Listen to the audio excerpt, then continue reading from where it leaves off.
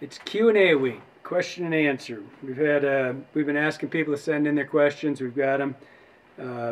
Just before we go, we're looking for a new sponsor, and we've kind of locked in on two. It's either Brian O'Keefe at Catch Magazine or Coca-Cola. We're pretty sure O'Keefe has more money than Coca-Cola, so it will probably be brought to you by Catch Magazine next week. So the question comes in from Gary Sema in Bend, Oregon. Great question, by the way. We had a bunch of good questions. This one was just really good. It says, when approaching an area you know holds fish, large fish, either observed or previously lost, what are you considering for your next opportunity? Specifically, what fly and why?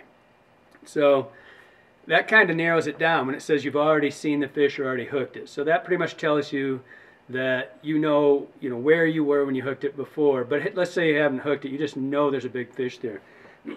So the first concern I'm going to have is, I know the fish is there. I want to get in position first. Kind of basic stuff. I don't want to be standing, walking up on a bank, coming down to the fish.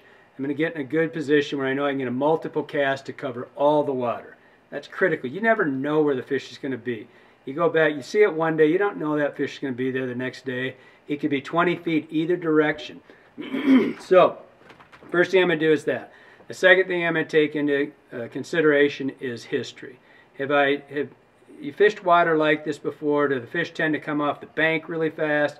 Or do they come out of the middle? Do I want to be in position for that? So kind of history tells you a lot. Have you seen water like this before? And they always came behind the boulder, in front of the boulder. So that's a little bit of that's going to go through my mind. But more pertinent is the light condition. And that could be time of day. Do I have a lot of light penetration, or do I have a little? Do I have overcast?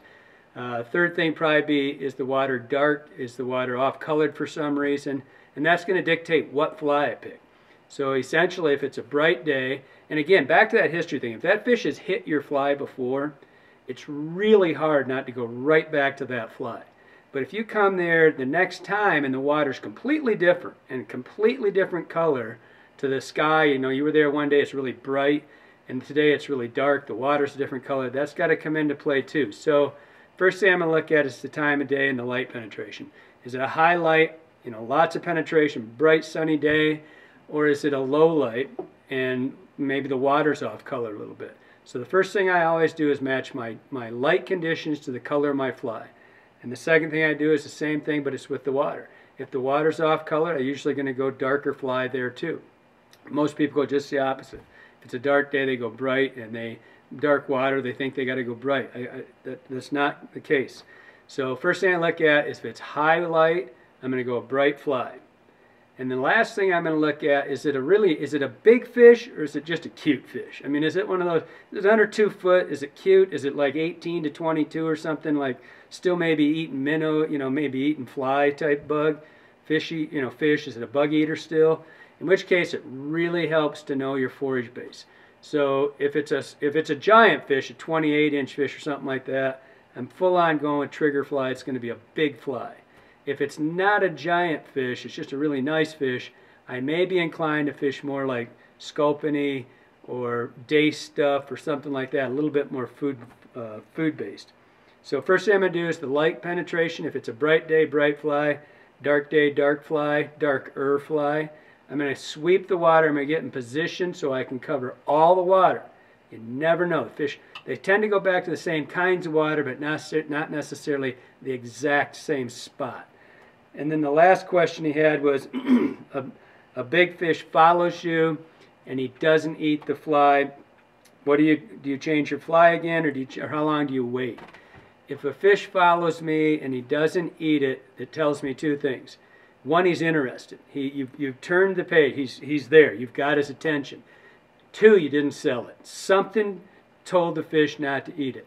I generally start my retrieves fast. I almost always start really fast with my retrieves because I really like it when they come up and they just bust it on a fast one. So the first thing I do, fish comes up, he hasn't hit the fly, it's just followed my fly. I go back with exactly the same fly. I know he's interested. And I slow my retrieve, and I generally do a slow, jiggy style retrieve like that. That's the first thing I do. If he doesn't show again, I might change the fly color, completely the opposite color, and try that.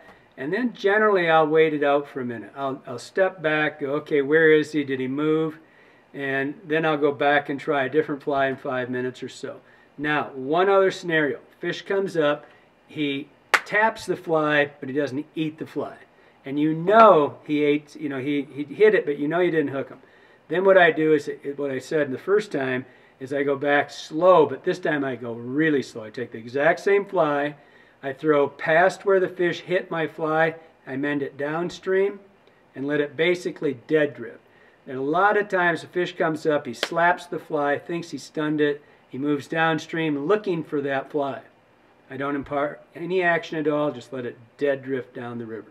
So, thanks Gary for that. Gary's going to get a hat and a box of flies. They're all used flies I've had around for a long time. That's not true. He's going to get a new box of flies and a new hat.